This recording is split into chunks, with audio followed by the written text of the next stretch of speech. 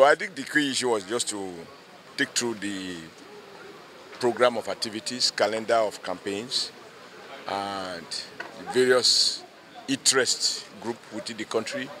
the business community, the youth, the women, the disabled, or physically challenged, and various special interest groups. And also recognizing the fact that for APC, the whole country is Mr. President constituency, so he will have to visit each of the 36 states and with appropriate message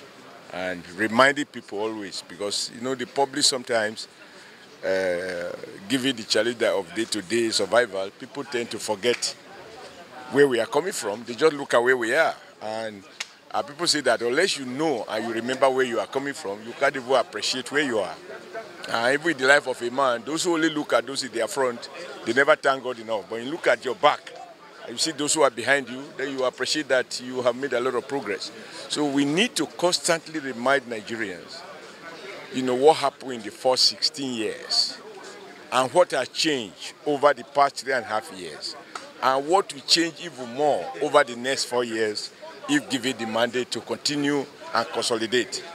And you know that the business of reconstruction is always much more challenging than when you are building a complete new house. So when you are saddled with the responsibility of repositioning an economy that has been so battered, even in the face of surplus budgeting, the government was borrowing money, and as far back as 4, 5, 6, 10 years ago, if you look at our national budget, you've always find that almost the entire earnings of the government went into the current expenditure, which is why this government, with lower revenue, is spending more money on infrastructure. So we think that we have enough message. The issue is how to communicate it, knowing that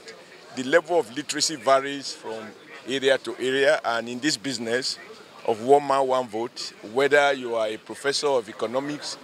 or you are a stark illiterate, the vote is the same. So the challenge in terms of message is how we make sure that Mr. President constituency, which is